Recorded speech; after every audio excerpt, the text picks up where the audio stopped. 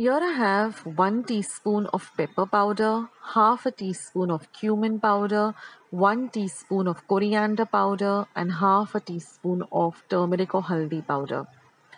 1 medium onion chopped fine, 1 small tomato chopped fine, half a cup of prawns and 4 bhendis or ladyfingers, 7 to 8 cloves of lavang and 5 cloves of garlic chopped fine, 1 tablespoon of vinegar and 1 cup of thick coconut milk, some salt to taste. So those are all the ingredients that we need. Now I'm going to add about 1 tablespoon of oil to a pan. So while the oil is getting nice and hot, I'm going to mix all of these powder masalas well together. And then I'm going to add the vinegar to the powder masalas and mix everything to make a nice thick paste. Now we want the oil to be nice and hot, so on a low to medium flame I'm going to heat the oil up. And like I said, I'm going to add this vinegar to the masalas and I'm going to mix them well till they become a nice paste.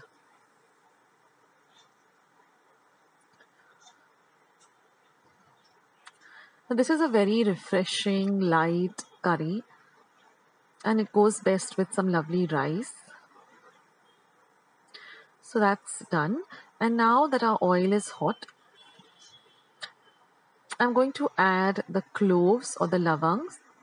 I'm going to fry them a bit so that they flavor the oil really well. And now I'm going to add the chopped up garlic.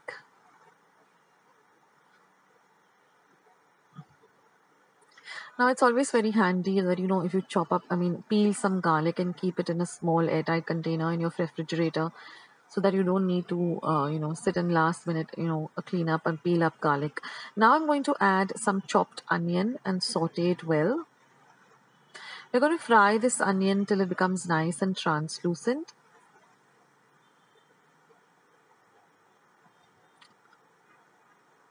So this curry, if you haven't tried out this Goan caldeen curry, you should, because it's really, really delicious.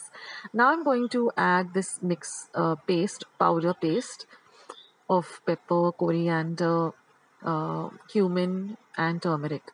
Now I'll leave the video link of how I prepare my powder masalas at home, that is for coriander, pepper and cumin, how I prepare my powders masalas at home. I'll leave a link to my video. Now I'm going to add the coconut milk and we're going to mix all of this really, really well. Well, already my kitchen has such a beautiful, the aroma of this caldeen is really, really it's very mild, but it's really very nice. Now I'm just going to flavor it with some salt to taste. And this caldeen gets ready also pretty quickly, as you will see. Now I'm going to add the prawns. Now the quantity that I'm making is just enough for 2 people. So if you want to make it for 4, then just double the quantity. Then I'm going to add the tomatoes.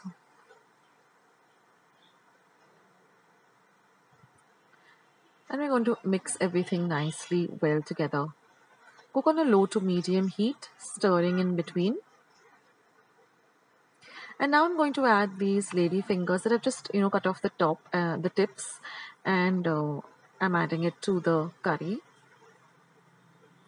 And now we're just going to cover and cook this for about 7 to 8 minutes so that the prawns as well as the lady fingers or the bhendi gets cooked. So on a low to medium heat, on a very low heat actually, just cook it for about 7 minutes. Now you'll see that the curry has really thickened up, or the caldeen has thickened up. So we're going to add about 1/4 cup of water. We don't want it to be very watery like a stew, but we have to have a little bit of thickish consistency. So I'm just going with about 1/4 cup of water. So add that and then mix everything or stir everything well. Now I also have another recipe for a fish caldeen, so I'll leave the link for that also below so you can go and check it out. And again I'm going to cover and just cook this for about 2 minutes so that everything comes together. And then we're just going to turn off the heat and our caldeen is all ready. This is super, super delicious, guys, and the aroma also is so beautiful. So give this a try and let me know in the comment section as to how you like it.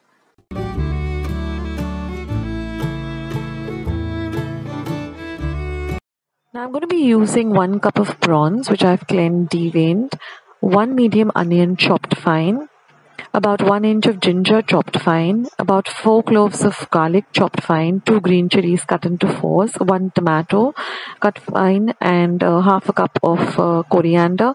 Also, I'm going to use some haldi powder, some chili powder, and some salt. Now, all the ingredients with their measurements will be in the description box below. So, I'm just going to marinate the prawns with some turmeric or haldi powder, some red chili powder, and some salt, and I'm going to mix it really well, and I'm going to set this aside for about 10 minutes so that the prawns get nicely flavored with the spices and the salt.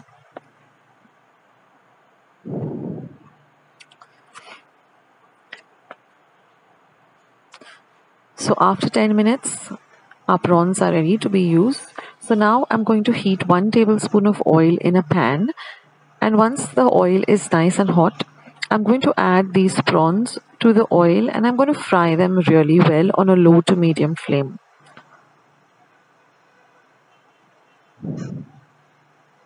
So this should take you not more than a minute or two, because prawns really get cooked really fast, and fry also very fast. So once they're ready, just take them out in a bowl and set them aside. I'm not using the very large size prawns. These are the between small and medium size prawns. They are full of flavor, and they just taste amazing. Now in the same pan, I'm going to add, these are the prawns that I've set aside. So the oil is nice and hot. So to the same pan, I'm going to add my chopped up garlic. Then I'm going to add the chopped up ginger. Next, I'm going to add the green chilies. Now I always like to use light green chilies, and I've cut them up into fours because they're less spicy yet they're full of flavor. Now I'm going to fry all of this well till the rawness of the ginger, the garlic goes away. So this should take you about half a minute. You'll get the lovely aroma of the ginger and the garlic and the green chilies. Now once that is done, I'm going to add my chopped up onion. So I've taken a medium sized onion, and I'm going to add that, and I'm going to fry the onion till it turns a little bit translucent. And once it does, I'm going to just cover and cook it for about a minute.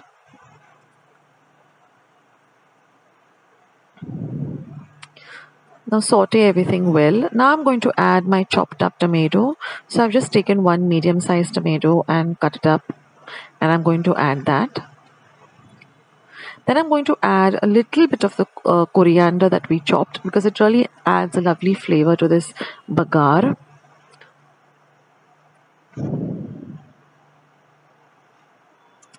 Next, I'm going to add about 1/4 teaspoon of haldi powder. Now, we already marinated the prawns with, 1/4 teaspoon of haldi powder. And I'm going to add that, and I'm going to also add a pinch of red chili powder. Because the haldi powder, when you add it to the bagar, it adds a lovely color. And the chili powder also makes it a little bit spicy. Not over the top spicy. And again, we're going to cover and cook this for another minute, because we want our tomatoes to be nice and cooked. And now everything looks great. So now we're just going to add our fried prawns. The aroma in my kitchen is just unbelievable, and it makes me so hungry.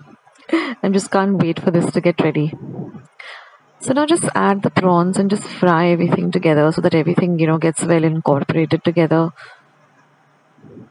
Well, I love to have this prawn chili fry just with some plain chapatis, Goan chapatis. I have a recipe for that. I'll link it below. Or you can have this with some sorak, rice, with some lovely mango pickle at the side. So I'll link all those recipes down. So if you want to go and make sorak, you want to make a mango pickle, you can, do that. And now I'm just going to turn off the heat, and I'm just going to add the remaining coriander. Now this coriander also adds a lovely, lovely flavor to this chili fry. And that's it, guys. This chili fry is all ready, and it tastes just amazing. So if you haven't ever had Goan chili fry, prawn chili fry, then you have to give this recipe a try. Do let me know in the comments section below how you like this recipe. I love hearing from all of you and I reply to.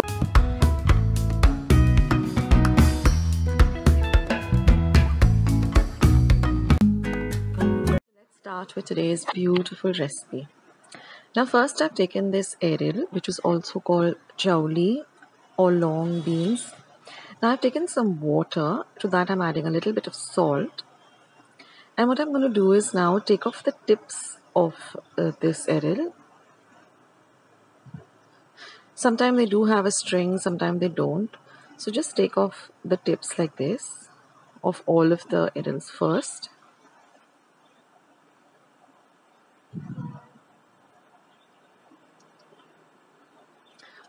Like I said, some of them do have a string, sometimes they just come off like that. Now once that is done, I'm going to break these with my fingers. You can either do it this way or I'll show you the other way also.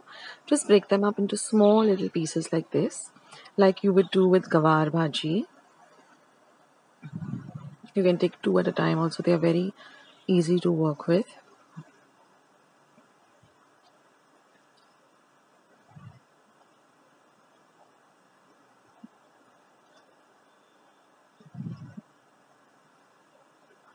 So you can either do it this way or I'll show you how to do it with a knife also.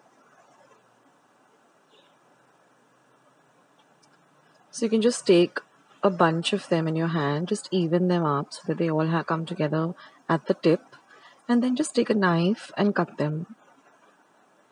So whatever way you find easier for you, you can do it that way.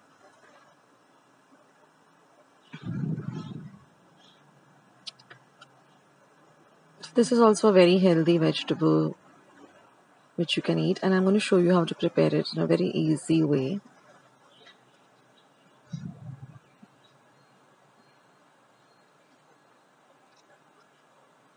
So once we cut all of this, we're going to soak again, put it in this water, salt water, for about 10 to 15 minutes. And then I'm just going to rinse it out, using a colander and washing it really, really well and letting all the water drain away, like you'll see in the video. So just collect all of them like this, soak them. And then I'm going to just drain them like this and then wash them under my running water really, really well. You have to ensure that you wash your vegetables really well. And now we can start preparing our lovely vegetable. So here I'm just going to heat my pan. Once my pan is nice and hot, I'm going to add about a tablespoon of oil. Now you can use coconut oil also. It gives a beautiful flavor to the dish, but I'm just using regular cooking oil. Now once my oil is hot, I'm going to add about half a teaspoon of mustard seeds. Once the mustard seeds begin to pop, what I've done is I've just coarsely crushed 2 cloves of garlic in my mortar and pestle. So you can add that. I'm going to put a sprig of curry leaves. Let's say about 7 to 8 curry leaves. Then I'm going to add half a teaspoon of cumin seeds or jeera. Next, I'm going to add half a teaspoon of asafoetida or hing. Now I'm going to add 2 green chilies that I've just slit.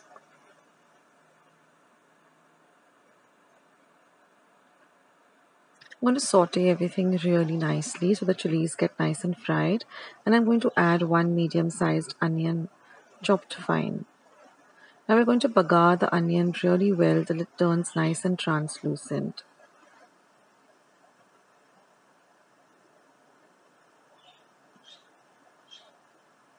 So this vegetable goes really well with as a side, dish to any food like sorak, rice. Now I'm going to add the nicely washed up eril. And we're going to mix everything really well together. So this goes well with sorak, rice, some fried fish. It even goes well with the meat dishes also. And it helps us to get our veggies in, which is really good for health. And once I've sauteed everything, I'm just going to cover and cook this for 7 minutes on a low flame, stirring in between. And you will see that it gets cooked really fast.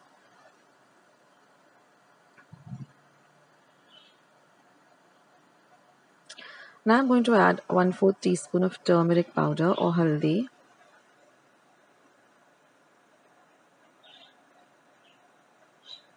Mix everything really nicely well. Now I'm going to add some salt to taste and a pinch of sugar as well. Just a pinch of sugar. And again mix everything well together.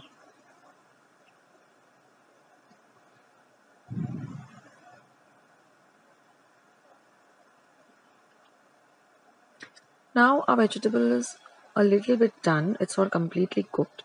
So to help the process, we're just going to add about 4 tablespoons of water, or less than 1/4 cup of water. Just a little water to help the vegetable cook really well. Mix everything well together. And again we're going to cover and cook this for another 2 to 3 minutes till our vegetable is nice and cooked and the water evaporates. So you can see now that it's all ready. The vegetable is nice and cooked. You can even, test whether it's cooked by just taking a piece and tasting it. And I'm just going to I put the flame off, and I'm just going to add some freshly grated coconut. This coconut also makes the dish so very tasty. And that's it, friends. Our lovely aerial fougat is all ready to enjoy. So I hope you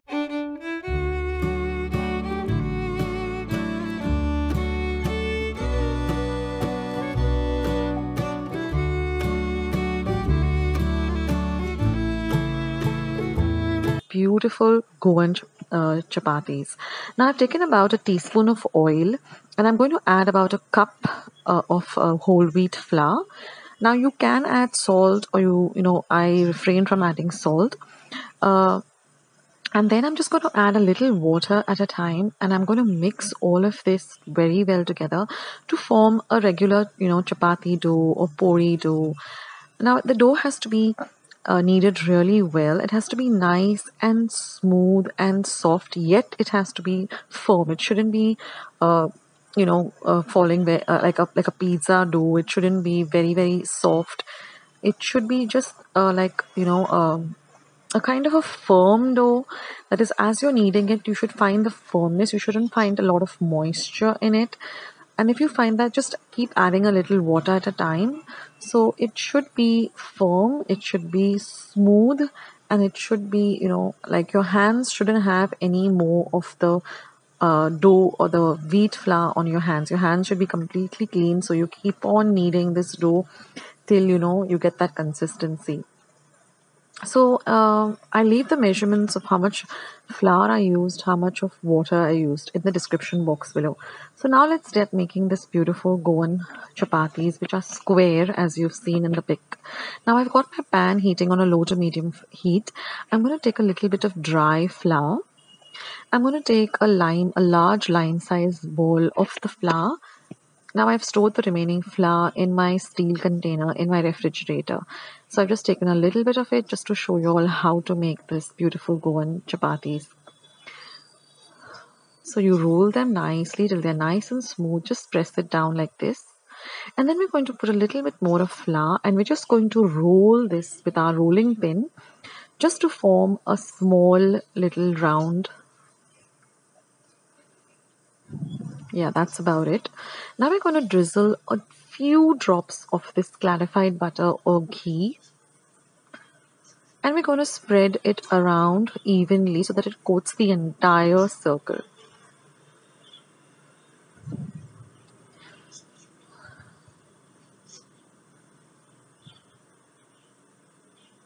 Now we're going to fold one half like this, the other half like this way, and then we're going to dust a little more flour on the top. And then you're just going to roll the pin in such a way that you keep getting the square. So you only roll it on the edges, don't roll it in the middle. Start rolling from the sides only. And that way, you keep doing this and you'll get this really, this typical square kind of, shape. It does come with practice, but don't give up. Just try and try. You will get it. And even if it comes a little bit out of shape or if it comes a little bit round, it's okay. So I'm just going to show you again from a different angle. So if you fold it in this way, you will get the square shape. Just keep rolling the pin over the edges and not from the center. Now sometimes if you find that your dough is really hard, then you just have to add a little bit more of water and a few drops of oil and just keep kneading it. If you find that your dough is very slimy and has a lot of water, then keep adding flour. Now over here for about 1 cup of flour, I used about 3/4 cup of water. That also adding a little at a time till I found, it was the right consistency.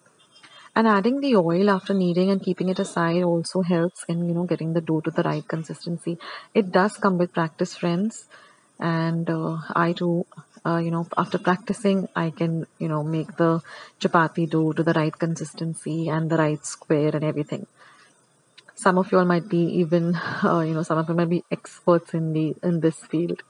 So now that your tawa or your pan is hot, you'll now roast the chapati on one side. You'll see the little bubbles to come up.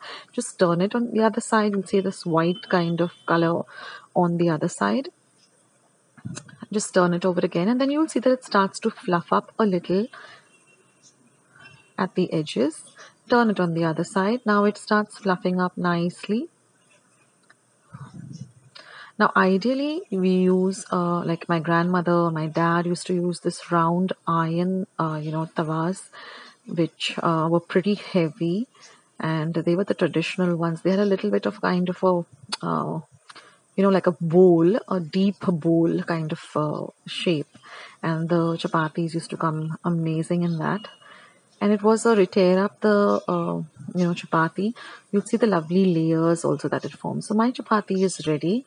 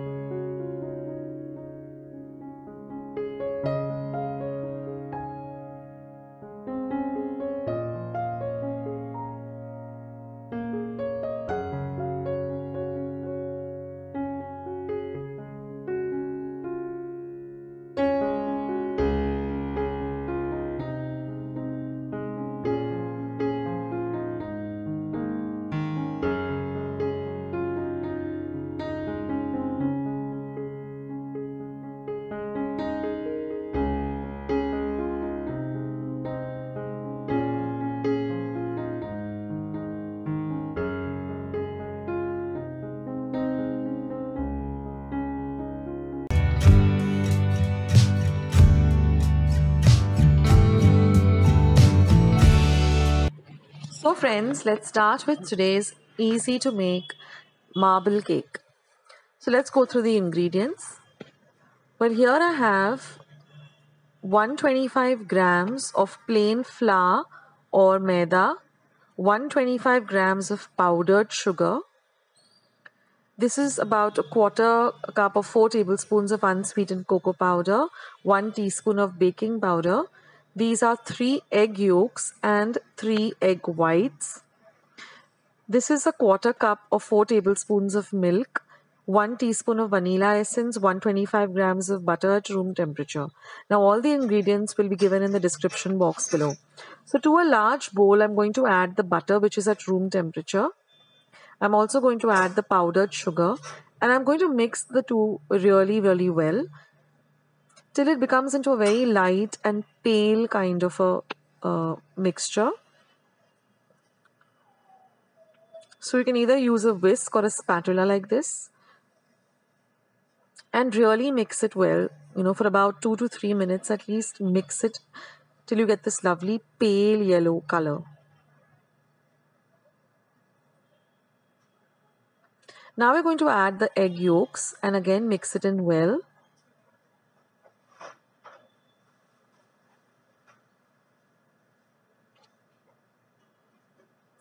Now we're going to add the egg whites and mix it again. Next we're going to add our vanilla essence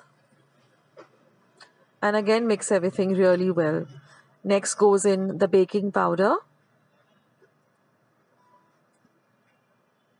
And now we're going to add the plain flour and again mix everything till we get a very smooth batter. Now I'm going to divide the batter into 1/3 and 2/3. So we're going to only keep 1/3 with we're going to add some cocoa. So I'm going to take the unsweetened cocoa powder and add the milk into the cocoa powder. So we get this thick kind of a paste. And we're going to add that to this batter. So we require only 1/3 of the mixture to be a chocolate color or with the cocoa flavoring, and the rest is going to be plain. So mix this in well till you get this nice and dark, rich cocoa or chocolate color.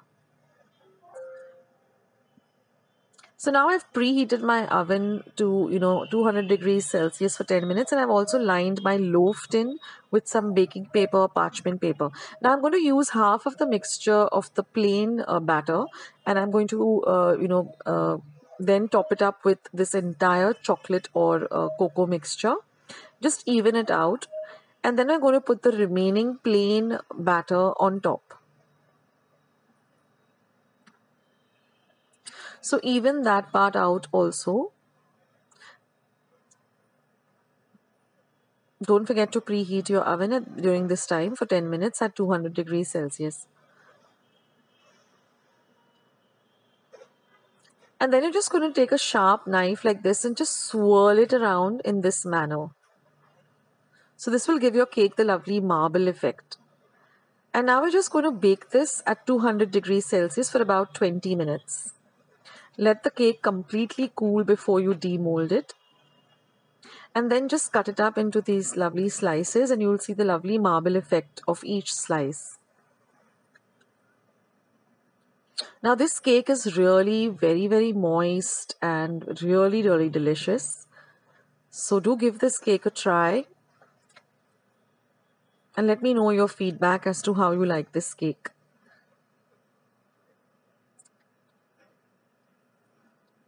So this cake also has a very long shelf life. You can keep it at room temperature in a nice airtight container for about 2 to 3 days in a nice dark and cool place. Otherwise, you can refrigerate it, and whenever you want to serve it, just keep it out for about 10 to 15 minutes.